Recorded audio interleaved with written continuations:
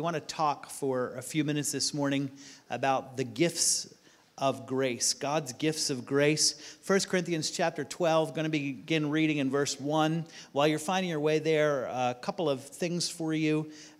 First of all, there's a movie that is out this week. It is only in theaters this week.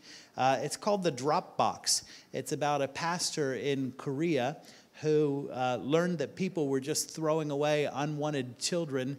And so he actually literally created a drop box in the wall of his church where people could come and deposit babies that they didn't want. He took them, he adopted them, saved unbelievable number of lives. And there was a producer from New York, a young man, who heard about this and went to Korea and made a documentary about it. And in the course of meeting this pastor and seeing the love of God, he became a believer in Jesus. And so the Dropbox, it is only this week. Tuesday, Wednesday, and Thursday evening. It's going to be in New Rochelle. It's going to be in White Plains at the big theater. I think it's playing in Norwalk as well. But if you just Google The Dropbox, the film, take a look at that. And if you have a chance, go see it this week. And then I just want to say a very quick thank you for your prayers and your giving for Phase 2. I don't know what happened. I left here late Friday night, and we had a canopy over the front door, and I came back for service yesterday afternoon, and the canopy was gone. And we're about to lose the front door. Next week when you come, we'll be coming in and out through these side doors here. So please be patient. Please be careful as you move around the property. We will do our best to put as many signs as we can to help you know where to go. But just take your time, use caution. Please help us look out for the kids as we march forward. We're going to be inconvenienced for a little while without our front door. Once we build up the basement walls, we'll be able to put a bridge across and get back to the front door again. But in the meantime, it's going to be a little uncomfortable. So just bear with us. Thank you for your prayers. Thank you for all your gifts. Anything that you can share right now towards Phase 2 would just be a great help. All right, look with me in 1 Corinthians 12. Let's begin reading in verse 1, and let's talk about God's gifts of grace. 1 Corinthians 12, and beginning in verse 1. Now about the gifts of the Spirit, brothers and sisters, I do not want you to be uninformed. You know that when you were pagans, somehow or other, you were influenced and led astray to mute idols. Therefore, I want you to know that no one who is speaking by the Spirit of God can say, Jesus be cursed, and no one can say, Jesus is Lord, except by the Holy Spirit. There are different kinds of gifts, but the same Spirit distributes them. There are different kinds of service, but the same Lord. There are different kinds of working, but in all of them and in everyone, it is the same God at work. Now to each one, the manifestation of the Spirit is given for the common good. To one, there is given through the Spirit a message of wisdom. To another, a message of knowledge by means of the same Spirit. To another, faith by the same Spirit. To another, gifts of healing by that one Spirit. To another, miraculous powers. To another, prophecy. To another, distinguishing between spirits. To another, speaking in different kinds of tongues. And still to another, the interpretation of tongues. All these are the work of one and the same Spirit, and he distributes them to each one just as he determines. All right, let's talk about the gifts of the Holy Spirit. Let's pray. Father, thank you for this morning. Thank you for your people. I pray we would encounter you today through the ministry of your word. If your heart agrees, just say amen with me. I want to take a quick poll this morning. How many people here have received already at some point teaching about the gifts of the Holy Spirit? You've received teaching, you know what they are. Good number of you, maybe about half of you. How many people have been witnesses to the gifts of the Holy Spirit? You've been in a service when there's been a prophecy or a tongue or interpretation. All right, a lot of you. How many of you have been a recipient of a gift of the Holy Spirit? You've received a word of prophecy. You've received a healing perhaps in your life. How many of you have been an instrument through whom a gift has come? You've given a word of prophecy. You've prayed for someone. They've been healed. All right, some fewer of you. How many of you would like to see more of the gifts of the Holy Spirit here at harvest time? Amen. I would too. I have two goals for this morning. My first goal is that when we leave here, we would all have a deeper appreciation for the gifts of the Spirit, that we would treasure them, that we would value them, that we would desire them. My second goal is that we would leave here activated. And at the very end of our time this morning, we're going to be praying that God would just activate you, or perhaps reactivate you, in the gifts of the Holy Spirit. But let's talk about these gifts very quickly. I have this is going to be a crash course. This is going to be the fastest crash course you have ever had on the gifts of the Holy Spirit. And to help you out, I printed some of my points, and we gave them out to you at the door. You can follow along if you like, but let's talk quickly about what are the gifts of the Holy Spirit. What are the gifts of the Holy Spirit? I find that a lot of times we skip right over the first few verses of 1 Corinthians 12. We like to get right to the gifts and read about the gifts. But the first few verses have very important information about what these gifts really are. What are the gifts of the Holy Spirit?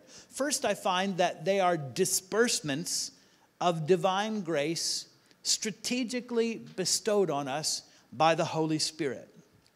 We call them gifts of the Spirit, but the word in Greek is charismata. The charismatic movement draws its name from this Greek word charismata. Charis is the Greek word for grace. So charismata are literally grace gifts. We call them gifts of the Holy Spirit because the Holy Spirit is the key agent in distributing these gifts, but the contents of the gifts themselves is grace from God. The charismata are disbursements of God's grace. They are care packages from heaven that are filled with God's grace. Peter says in 1 Peter chapter 4, when we administer the gifts of the Holy Spirit, when we're used in the gifts of the Holy Spirit, we are actually administering God's grace to people. And what is His grace? His grace is His kindness expressed to us. So when we receive a charism, when we receive a gift of the Holy Spirit, we are literally receiving a kiss of kindness from God. We feel that. It gives us warm fuzzies. God's grace is His divine strength transferred to us. And when we receive a gift of the Holy Spirit, it makes us stronger. It makes us emotionally stronger. It makes us mentally stronger. It makes us stronger in our will. It makes us stronger in our resolve to follow Jesus. Even sometimes physically stronger if the gift that we have received is a gift of healing. His grace is His generous benevolence lavished on us. And when we receive a gift of the Holy Spirit, God is lavishing something of real value on us. If you receive a prophecy, you have received something of real value. If you receive a healing, you have received something of real value. If you receive a word of divine guidance, you receive something of real value. And the Holy Spirit bestows these strategically, just when He knows that we need them the most. God's grace is given to us from above. It cannot be earned. It cannot be attained. That's why it's called grace. And so it is with the gifts of the Holy Spirit. These are not abilities to which we can attain in our own strength. They are given from God above as He sees fit. What are the gifts of the Holy Spirit? They are acts of loving service that Jesus does for us. Paul calls these gifts ministry or service from the Lord. If you think about that, that would really bless you. You know, Jesus said when He was among us, He said, I didn't come to be served, but I came to serve. Peter said that Jesus of Nazareth went about doing good, healing all who were oppressed of the devil. Everything that Jesus did in His earthly ministry was an act of loving service, healing sick bodies, delivering captives to sin, restoring shattered lives, giving peace to anxious hearts. And the book of Hebrews says that Jesus is the same yesterday, today, and forever. That means that Jesus still does the same things that He has always done. And now He does it through the vehicle of the gifts of the Holy Spirit. So when we receive a gift of the Holy Spirit, Jesus is doing good to us. He is serving us. He is ministering to our needs just as He has always done. What are the gifts of the Holy Spirit? Another thing Paul says is that they are encounters with God's presence and power. Paul says that the gifts are the powerful activity of the Father. When we receive a gift of the Holy Spirit, we experience God's living presence. We experience his great power. And I want to tell you, encounters like that change us forever. Encounters like that convince us that he is, and that he is a rewarder of those who diligently seek him. There have been numerous times that I have been the recipient of a prophetic word where God has repeated back to me some of the deepest whispers of my heart. Things that I prayed to God in privacy of the prayer closet that only God could have known. And the Lord has used a human instrument to speak those words back to me precisely the way that I uttered them to God. How many of you have ever had that experience? A few of you have. I want to tell you, when you have that happen, you know that the God of heaven hears you. You know that he has heard you. You know that he knows your name. You know that he has your address and that he's paying attention. And encounters like that with his presence change us. What are the gifts of the Holy Spirit? They are beneficial to everyone present when they're given out. Paul says that the gifts are distributed by the Holy Spirit for the good of everybody. And you know, it's true. Certainly the recipient of a gift benefits from it. If you received a healing, you benefit from it. If you receive a prophetic word, you benefit from it. But I want to tell you that it's not only the recipient, but it's also the instrument through whom the gift comes that benefits. The love of God, the grace of God, the power of God that is ministering through that person also ministers to that person who delivers the gift. I have been a recipient of the gifts. I have been a witness of the gifts. And I have been an instrument of the gifts. And I want to tell you, being God's instrument is more fun by far. And the witness of the gifts benefit too. They catch the overflow of what God is pouring out in the room, and their faith is built. When the gifts are being distributed among the body, everyone gets something good from God. What are the gifts of the Holy Spirit? Another thing I find is that they are only found in the church of Jesus Christ. Paul reminds the Corinthians of their pagan past. In pagan temples, people had all kinds of ecstatic spiritual experiences. They fell into trances. They gave prophetic oracles. They even spoke in tongues. But Paul wants the Corinthians to know that those spiritual experiences are not at all the same as the gifts of the Holy Spirit. Paul says that pagan statues are mute. We were in the city of Yangon in Myanmar, and we went to the National Pagoda. It's a massive structure, many, many, many stories high. You can see that pagoda from anywhere in the city of Yangon. The top of it is hundreds of tons of solid gold, massive structure. And around the central pagoda, there are 1,000 small pagodas, all covered in gold, and each one of them holds multiple statues of Buddha. There were hundreds and hundreds of people lying prostrate, bowing, giving offerings before these statues of Buddha. And my heart was so grieved. It took us a couple hours. This thing is so massive to walk around the circumference of the whole thing. And I'm watching all of these people bowing and prostrating themselves and making offerings of incense and flowers to statues that have ears that cannot hear and eyes that cannot see and mouths that cannot speak. What a wonderful pleasure and privilege it is to worship the living God who has a mouth through whom he speaks to his people, who hears us and who responds to us. But Paul says behind those dead statues, there are demonic spirits who create counterfeit spiritual manifestations.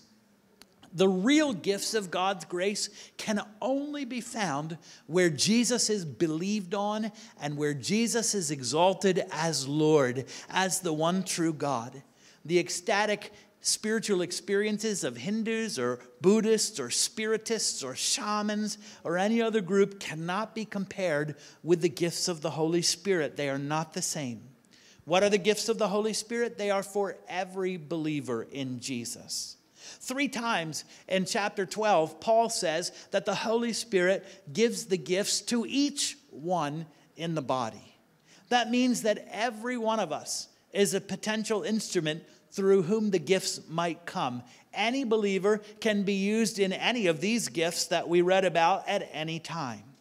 And I need to add here that it's not our choice what gift God uses us in. You know, we might think, well, I would love to be used in the gift of healing. I'd love to be able to pray for my family and my friends who are sick and see them healed. But giving messages in tongues, yeah, that's not so much for me. You know, we don't get to choose that. Paul says that God is the one, the Spirit is the one who chooses which gift he will manifest through us. And I have learned with God the hard way that if you say, I will never do that, usually it's the first thing that God makes you do. Right along with that, Paul says that the gifts are something that we should all eagerly desire. 4 times in these chapters, Paul says, eagerly desire the gifts of the Holy Spirit. We should look forward to the gifts of the Holy Spirit.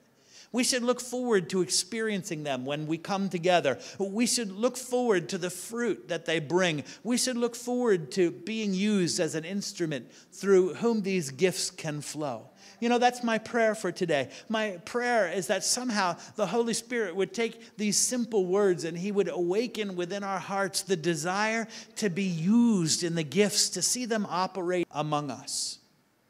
When I was in college, the only person who sent me care packages was my Nana. She sent them to me every other month like clockwork. She sent a little food. She sent a little bit of money, a couple dollars in a card. My grandmother loved comics, and so she would cut them out of the newspaper, and she'd put them in the care package. I always looked forward to her care packages. They made me feel loved. They were full of things that I enjoyed. They were full of things of value. There was one thing that was a bit odd, though. My Nana was constantly sending me underwear from Sears. I don't know whether she thought that I wasn't washing my underwear.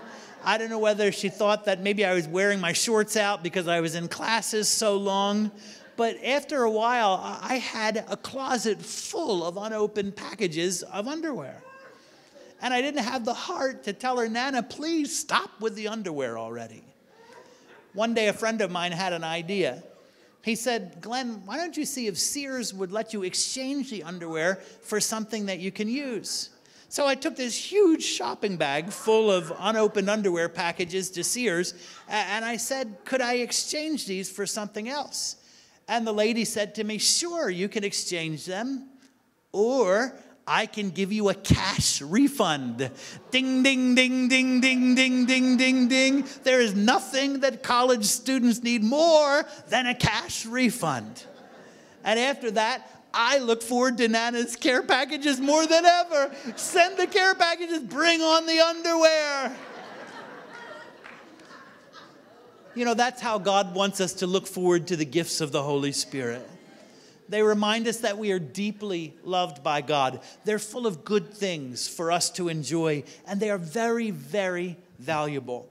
So let's take a very fast look. This is a crash course. I'm going to give 9 gifts of the Holy Spirit in 9 minutes. This is going to be, a miracle is going to happen right in front of us. But let's talk about these gifts. Maybe you have been taught that there are only 9 gifts of the Holy Spirit. I'm going to tell you that there are many more than just 9. There are 4 passages in Paul where he gives lists of gifts. This is one of them. There's another one in chapter 14 of 1 Corinthians, Romans 12, Ephesians chapter 4. There is a smattering of gifts throughout all of Paul's letters. There are gifts that are mentioned in other letters. Peter and John talk about different gifts of the Spirit. There are 2 gift lists in chapter 12. I only read one of the gift lists in this service. So maybe you've been taught that there are only 9. There are many more than 9. But let's look at these first 9, if you will, in the verses that we read this morning. What are the gifts of the Holy Spirit? First is a message of wisdom. A message of wisdom. This is an inspired message that contains divine guidance. It can be for an individual, it can be for a group, it can be for a whole body of believers. Beloved, listen to me. This is not the gift of wisdom, like what God gave to Solomon. This is not common sense. This is not the gift of good advice or wise counsel. This is a message of wisdom. It is an inspired verbal utterance that contains divine guidance in a time of need or in advance of a time of need. Many, many examples in both Testaments. God gave Joshua a word of wisdom for getting over the Jordan River. He gave Joshua a word of wisdom for taking down the walls of Jericho. Let me just share a couple quick things that happened to us here at Harvest Time. In 2004, we just moved into this building, and we couldn't make the mortgage. It didn't look like we were going to make it financially, and we fasted and we prayed, and I got a word of wisdom from the Holy Spirit. Pastor Melanie arrived on my doorstep, and the Holy Spirit said, open the door to her, start a Spanish church, and you cover all of their expenses. God asked us to give out of our need. But it was a word of wisdom that came from heaven. And when we obeyed it and we gave out of our need, he came and he met all of our needs. We received the biggest gifts that year that we had ever received up to that point in our history. In 2007, Holy Spirit spoke to me 3 times to get moving on phase 2.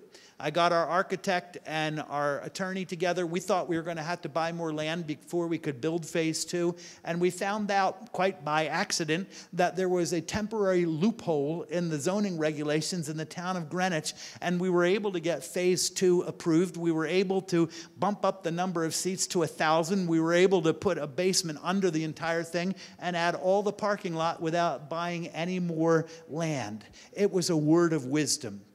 2008, I was in an evangelical conference in Chicago. We were at this cocktail kind of hour thing. I don't know, evangelicals, we don't drink cocktails. We had juice. I don't know what it was. But I bumped quite by accident, bumped into another Assemblies of God pastor, an older man. We were the only 2 Pentecostals in the room. And he ended up putting his hands on me and giving me a word of wisdom that related to the acquisition of the parsonage just down the street. And when I got home, everything that he told me happened just as he said. Those were 3 key moments that the word of wisdom guided us, and we had direction from heaven, and God blessed it and came through. All right, grouped with a message of wisdom is a message of knowledge. This is an inspired message containing information that could only be known via God.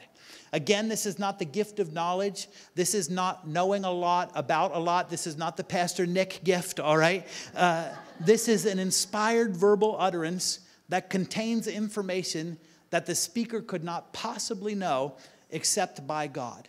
Jesus exercised this gift when he met Nathanael. He said, Nathanael, just before we met, you were sitting over the fig tree. He met a woman at the well, and he said to her, you've had a revolving door of broken relationships, 5 divorces, and the man you're with now is not even your husband. For both Nathanael and the woman at the well, the word of knowledge opened their heart to receive the ministry of Jesus. That's exactly what the gifts do. Paul says in chapter 14 that when the secrets of someone's heart are laid out like that, that their heart is open to receive Jesus. From these 2 speaking gifts, Paul shifts next to 3 action gifts. The next gift is the gift of faith. This is a special God-given ability to believe God for extraordinary outcomes in a moment of need. The gift of faith is a little bit different from saving faith. It's a little bit different from the ongoing faith that we exercise as believers. This is a special burst of faith that is given at a time when it is needed. Paul calls it in chapter 13, faith that moves mountains. Elijah had this gift on Mount Carmel. Daniel had this gift in the lion's den. Actually, archaeologists found the lion's den where Daniel was, and they found that he took a selfie with the lion and left it behind, and there it is. Paul had this gift during a hurricane at sea. There were seasoned sailors who were in fear of their life, and Paul is sound asleep, and when he wakes up, he comes up on deck in the middle of this horrendous storm, and he says, be of good cheer. I believe God, and it will be just as he told me. And by the way, after exercising the gift of faith, Paul gave them a word of wisdom, a word of divine guidance, telling them exactly what to do to survive the shipwreck, and not one of their lives was lost in this storm.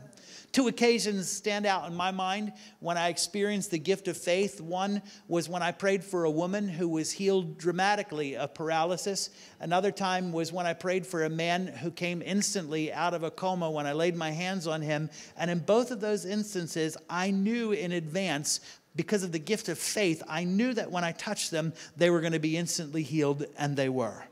Along with faith is gifts of healings. This is inspired prayers, proclamations, and or actions that release healing miracles. What's interesting is that Paul uses plural words here. This is not the gift of healing. It is many gifts of healings. That says two important things. First of all, it says that for every type of bodily sickness and every type of disorder, there is a gift of healing available to meet it. Beloved, listen to me. God is a cardiologist. God is a neurosurgeon. God is an endocrinologist. He is an infectious disease specialist. He is a dentist. He is a maxillofacial surgeon. He is an ophthalmologist. He is a hematologist. He is a vascular specialist. He is a fertility specialist. He is a urologist, an oncologist, a podiatrist, an orthopedist. There is absolutely nothing that God cannot fix.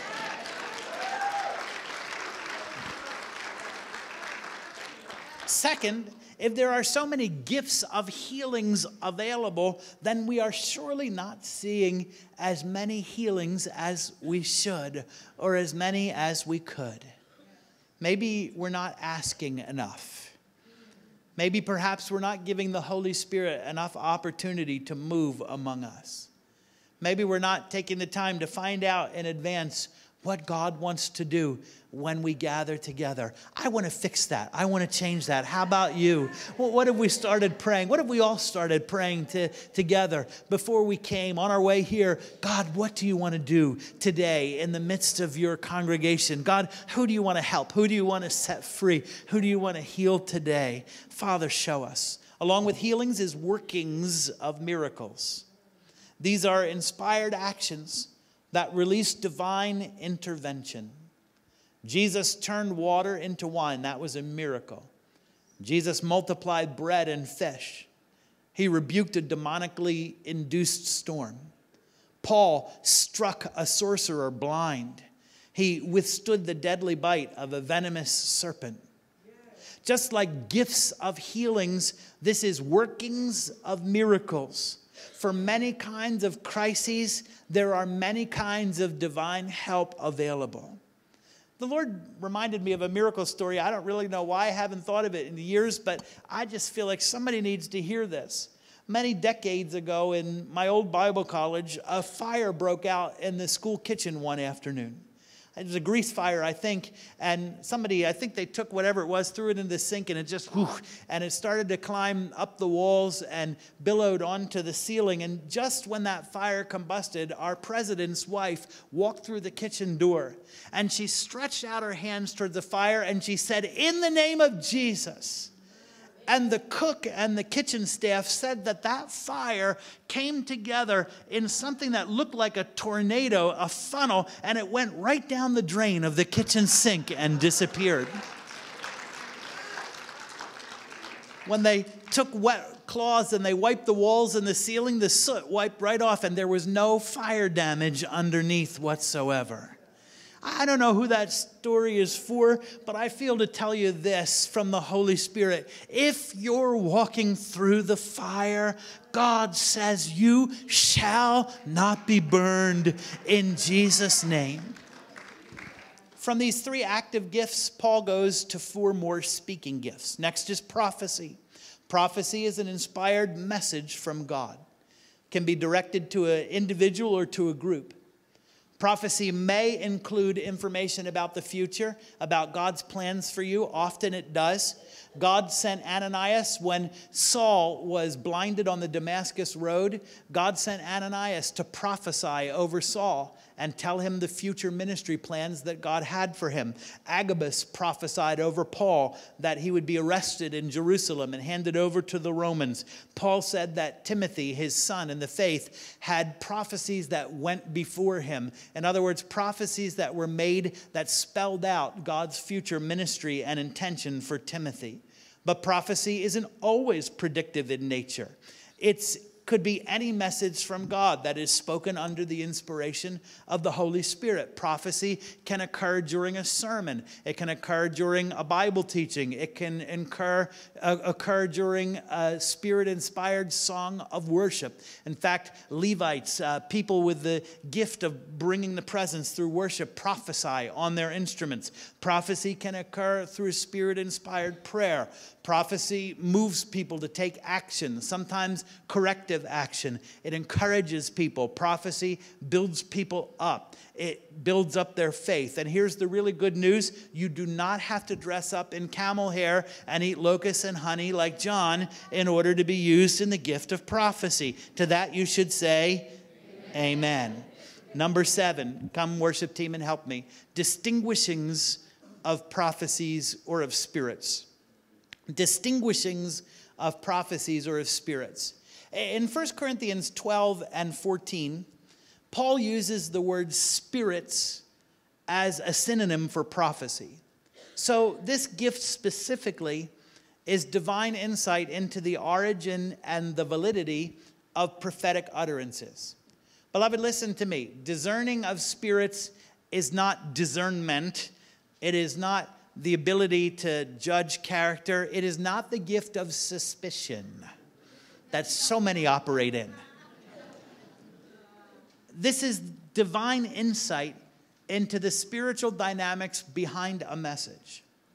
John uses the same language in 1 John chapter 4. He says, test the spirits to see whether they be from God, because many false prophets have gone into the world.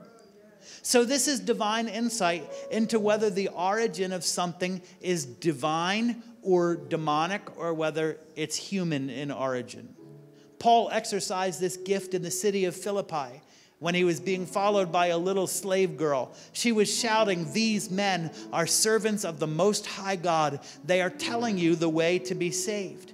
Now listen, the words that the little girl were saying were right. They were servants of the Most High God. They were telling people the way to be saved, but the spirit behind her words was not right. Because there are people who are saying words that sound right, but the spirit behind those words are not right and want to just put a lasso around us and lead us off into deception. So we need this gift. God, show us the origin of things and the validity of things. All right, number 8, speaking in different kinds of tongues. Going to talk about tongues next week. Tongues is a gift that accompanies the baptism of the Holy Spirit. But here, Paul is talking about a message in tongues, an inspired message during a public worship service. This is when the Holy Spirit inspires someone to speak in a language that the speaker does not know and that the hearers do not know. Paul calls these tongues of angels. In other words, they are languages that are not known on earth. However, on occasion, people do speak in languages that are not known to the speaker, but there might be someone in the room who understands the language. On one occasion, my wife, Denise, spoke in a very rare dialect of Chinese, and there happened to be 2 people sitting directly behind her who understood this dialect of Chinese. My wife didn't know this language, but they were amazed, and they didn't know how she could possibly know this language, and she was telling them the way of salvation in the tongue that she was speaking. In my home church growing up, we had someone speak in Japanese one day. They did not know Japanese, but there were 2 visitors from Japan in the service who gave their hearts to Christ because they delivered a salvation message. Here at Harvest Time, we've had people speak in Arabic. They didn't know Arabic, but there was someone next to them who did know it and understood them. We've had people speak in French, some other languages that they didn't know, but there were hearers who knew. All right, messages in tongues must be accompanied by interpretation of tongues. This is not a word-for-word translation, but it is a spirit-inspired paraphrase that captures the heart of a message of tongues that has been given. The interpretation can be given by the person who delivered the message in tongues, but more commonly it's given by someone else. And I would just say this, the net result of tongues and interpretation is the same as if someone has given a word of prophecy. And Paul calls prophecy a greater gift. But I would say, let's not throw out tongues and interpretation. Because for one thing, if you've never been used in a gift of the Spirit, it's a lot easier to respond to the impulse to give a message in tongues than to give a prophetic word. So messages in tongues are good on-ramps for people who have never been used in a public worship service before. And they have a sign value all their own. They have something special. Some of you know our friend Denny Kramer. He's a prophet, a true prophet. When he was 20 years old, he was in college, he was dealing drugs, he was doing drugs, and he stumbled one day high into a Pentecostal church. How he ever got through the door of the church, I'll never know. But he's standing there high, and he's looking around the room, and the people in the room were so joyful, he thought they were all high too. He looked at one group, and they were so happy, he said, they must be high. And then he looked on the other side of the room, and he saw another group so joyful. He said, they must be high too. This is the coolest church I've ever been in. And then someone gave a message in tongues and an interpretation, and the message was for him. And instantly he became sober, and he fell on his knees, and he gave his heart to Jesus, and he has never looked back again. Beloved, the gifts are valuable. We've talked about what are these gifts. We've taken a quick look at 9 of the gifts. Now, for our last few minutes together, I want us to share a time of prayer just to respond to the word of the Lord today. Would you stand with me this morning?